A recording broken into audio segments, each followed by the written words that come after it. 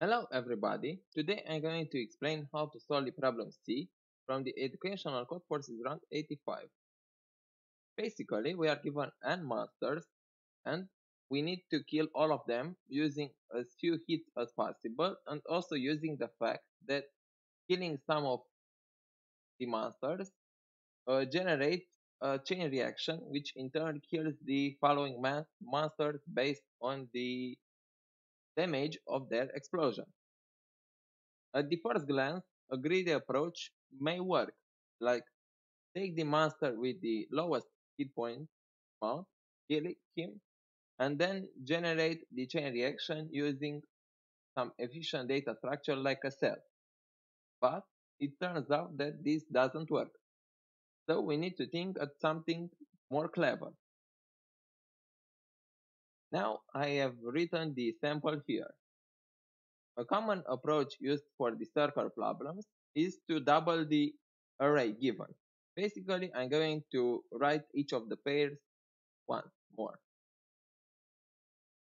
7, 15, 2, 14, 5, 3.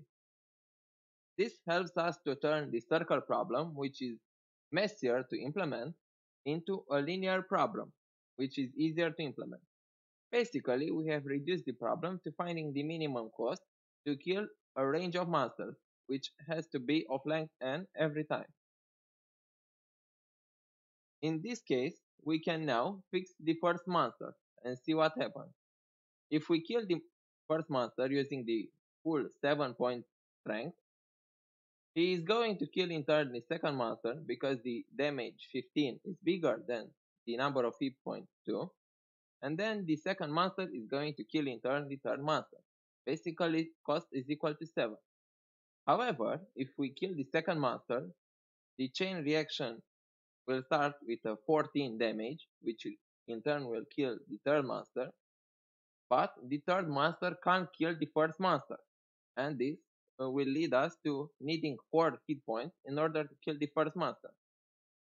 As you can see, 2 plus 4 is 6, which is the required answer.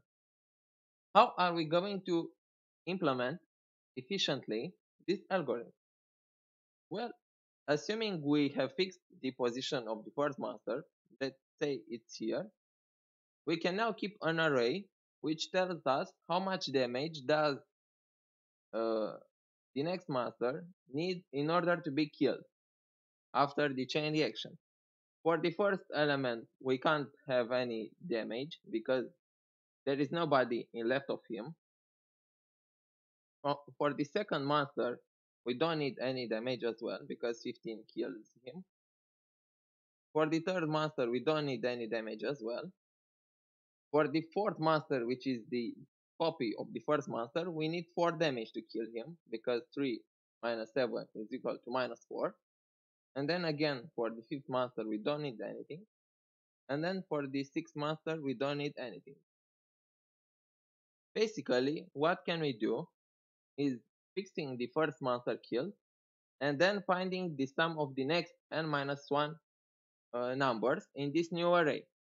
Basically, for the first monster, this part will be this, but for the third monster, let's say, this part will be equivalent to this range.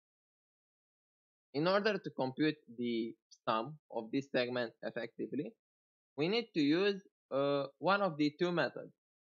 Either prefix sum, which will uh, lead us to finding the answer in O1 with an ON precomputing, or since the range is constant, like the length of the segment is always equal to n minus 1, we can now use two pointers.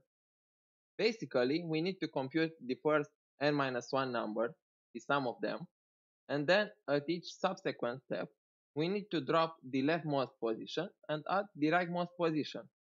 This will lead us to a linear time. Now I'm going to move to the implementation. Basically, here I read the array and the array of costs, which helps us find the sums. Here I computed the array of costs, which is computed as I mentioned in the previous part. Well, for I equal to 0, I added here the hit point necessary to kill him, but we don't use that position, so it doesn't matter. We need to be careful because the numbers in the input actually need long long, so we need to use long long for each part of the problem. And then, as I said, I pre-computed the sum of the first n minus 1 hit points for the first monster, and then I fixed the hit points necessary to kill the first monster, and then I used the two pointers in order to update the sum. Last but not least, I have taken the minimum cost necessary to do it, assuming we start in some place. If you liked watching this video, please like it, subscribe to the channel, and press the bell button in order to be the first one to get notifications about the new videos. Until the next time, stay safe, good luck, and goodbye.